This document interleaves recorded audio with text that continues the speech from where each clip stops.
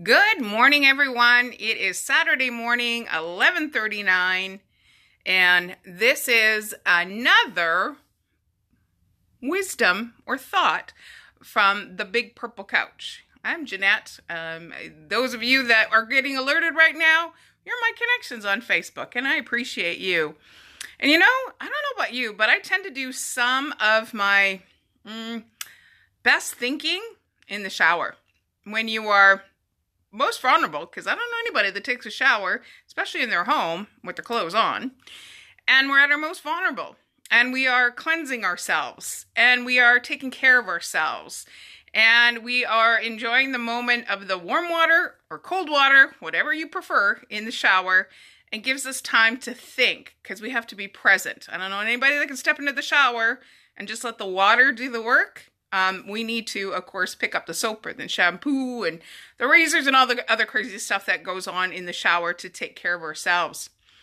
And what came to mind was the thought of my fame is created by when I give my greatness to others.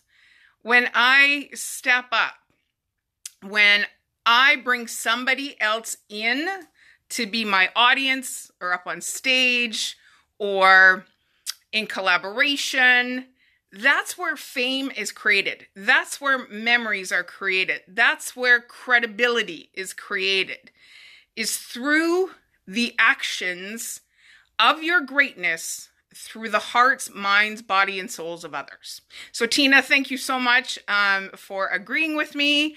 I get the craziest thoughts. And you know what? It's thoughts and it's reality. It moves from a thought to reality. That through us lifting up other people, through our greatness, through our strength, through our knowledge, through our acts of kindness, that's how you become famous. That's how you add worth to people. That's how you're seen as value to the world. And only then will the world open up their time, currency, bank in exchange of you, or their purse strings to buy into your greatness. Because I know I've got skills and abilities. I've done my 10,000 hours over and over and over in order to, live my best life. People buy into you, into your greatness, to make sure that you have a roof over your head. You have a big purple couch to sit on, to contemplate and rest after you've done your greatness. That you have a vehicle, that you have food in your belly, that you can make in your kitchen. They're buying into you and your well-being. So it's important for us to take that great self-care in the moments of the shower and living in those thoughts and putting them into action so we can be famous and be famous for our greatness. So that's Jeanette. Wisdom from the Big Purple Couch this morning as I go off to City Avenue Market I'm the brand ambassador for Caslow Sourdough Pasta out of Caslow, British Columbia.